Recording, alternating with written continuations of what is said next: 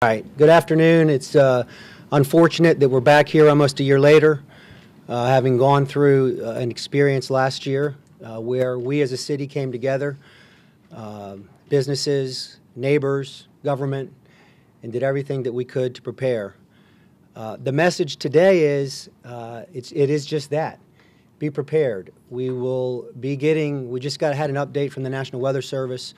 Emergency Operations Center and Director and his team have been monitoring this since well into last week. There's still uncertainty as to impact and where it will come through. So make sure, again, I've been stressing this, prepare a kit, know your evacuation zone, and create a plan as to what you're going to do if you're going to be here or in the event that there's an evacuation. Way too premature to even begin talking about that, but what we can all do is be prepared. Your public works, your fire rescue, your agencies, we're in here today. We're ready and continue to prepare. Go to jacksready.com to know your zone, to know what to put in your kit, and to give you suggestions to prepare a plan. One of the things that I said last night, and I'll repeat, pray that this thing falls apart for everyone, but prepare as though it won't. And with that, Director, did you have any? Did you want to add anything before we take questions? Now, we'll continue to make sure that everyone is informed, and as the Mayor mentioned, it really is the appropriate time for the public to be prepared as well and start those preparatory actions just like the city is doing with all of our agencies and departments. jacksready.com is a good site. You can view our preparedness guide on that as well, some good tips for the public, some good checklists to go on and refer to, and start taking those measures, making sure that you have your kit and you have all the things that you may potentially need as we look at a potential storm over the weekend. Thank you. Pay attention to the news, to the people of Jacksonville. Stay informed through whatever source you get your news. Pay attention so you have updates as to exactly what's happening in the track of this storm. Questions? Mayor, regarding evacuations, obviously there's uncertainty with where the storm is going, but one track has it going over the entire peninsula. In that case, where would people evacuate to avoid flood impact? Sure, AG, it's premature to suggest that at this point, but what I can tell you is that not only will we be having the formal meetings, we are in constant communication as this thing develops, and we will give ample notice and have a plan with the Florida Department of Transportation, which we've already talked to, and with other governmental agencies to ensure that people have great clarity about where to act and how to act. Mayor Curry, what does the governor's declaration of state of emergency specifically allow Jacksonville to do now? Well, it allows the free flow of resources in the event that they're needed based on an impact. And so, you know, we'll be monitoring that locally as well. It's premature to declare a state of emergency here. We'll be monitoring that on a day-to-day basis, but it's important that people know that if and when we make that declaration, that is about the ability to access funds to deal with the storm and its aftermath. Mayor, Duval does not provide sandbags, yet other nearby counties do. Can you explain to the public why that is exactly? Look, we're doing everything we can to prepare people for this storm, and I would encourage them to go to jacksready.com and know what they need, know their zone, and have a plan should we issue additional instructions. Is there a reason why Duval doesn't provide sandbags? We have 860-some thousand residents in the city of Jacksonville. Things are about resources and finite resources, and we have priorities to ensure first the safety of the people of Jacksonville. On preparations, people with special needs, is now the time to register? What do they need to be doing? So a couple of things. There have been shelters identified. They will be announced at the appropriate time. There will be shelters for special needs. And then, Director, I don't know if you want to more specifically answer that. Yeah, certainly it's never too late for anyone who is a special needs client to register with us. They can do that online at jacksready.com, but I do encourage people who have special needs, meaning medical needs, in need of oxygen or making sure that they have power, to contact us. They can do so online or by telephone. 630 City is also available to assist them, but certainly special needs clients in the city should contact us. Mayor, a question for you and the Council President jointly. We talked about FEMA funds. We haven't gotten all of our FEMA money from Matthew.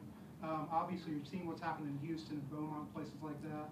Is the city ready for that kind of hit should it happen?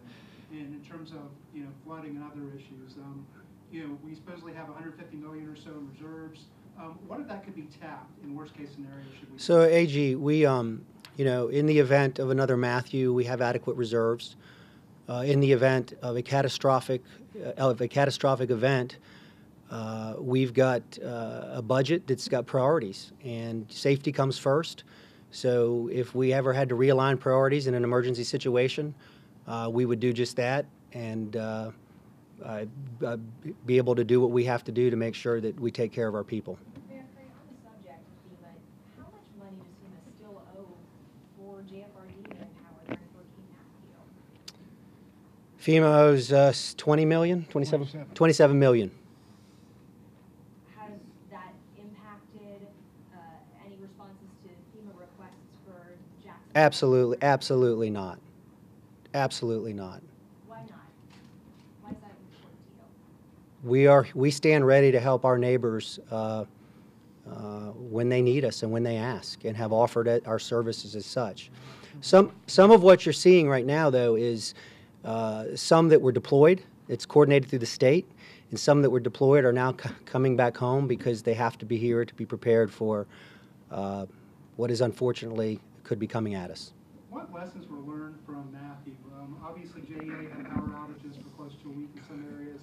We had other issues, but going forward from Matthew, what lessons are you going to apply for the rest of your administration? I mean, you always have to have a plan. You got to work the plan on the front end. You got to work the plan in the middle of the event.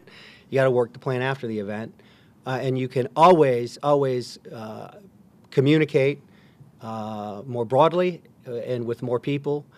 All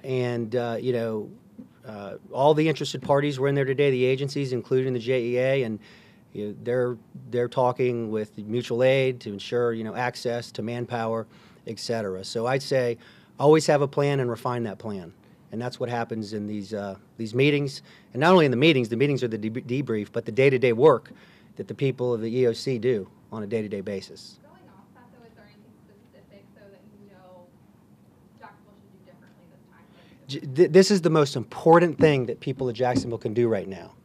And I'm going to say this over and over and over again. Go to jaxready.com if you need information, have a plan, know your evacuation zone, and prepare a kit. Prepare yourself. Your city's preparing. You need to prepare yourselves and your families for the possibility of an event. That is the most important thing you can do right now. It's too early to determine the impact. It's too early to determine the trajectory. We'll know more tonight. We'll know more tomorrow. And we will communicate that to the public as soon as we have that information. Just be ready. Don't panic. Just be ready. More on preparation as you're talking about, as people are doing this. You've got Public Works out there. You've got JEA. What specifically is Public Works doing right now? Well, some of this is stuff they do on a regular basis. Now they're just doing it, at one time, given a possible event, making sure areas drainage that could be clogged because of debris and other natural things that happen, ensuring that stuff's cleared out. That's an example, and we can get you many more. Sure. But they're working. And then JEA, we all know the problems last year, and right behind you. Sure. What, right now, is there anything that's changing that you're doing differently that you didn't do at this time? Sure. Well, we in the conversation there, I asked the question about some of the things, one of which was the sewer spills, and I'll let Paul address. Yeah, we're here in town. We have well over 300 additional generators on site, both mobile and fixed. And right now we have people in the field starting those, making sure they're prepared to go in the event we're flooded. And we have people preparing in terms of the distribution lines as well, walking and looking at the lines and looking at areas where we might clean up before a storm hits. So total preparation. And one of the other questions that I asked, the JEA has agreements, they call them mutual aid agreements, with utilities that can come in and help in the event we need manpower. I asked, do we have the ability to go outside of those agreements if the help is offered, and have been assured that yes, the answer to that is yes. Okay, one more time. Everybody should know this, but please do it. Have a plan, prepare a kit, and know your zone. Don't wait until an event, if there's an event upon us, don't wait till it's here. do it now. And we'll see you tomorrow. Thank you. Briefing again tomorrow, you think? We will have another briefing tomorrow. Probably the same time, but we'll confirm. You'll get a message. Thank you. You guys, hey, all of the members here of the media, last year we were all in this together. Every single one of us. You guys did a fantastic job of getting the message out. I want to say thank you, and let's do it again.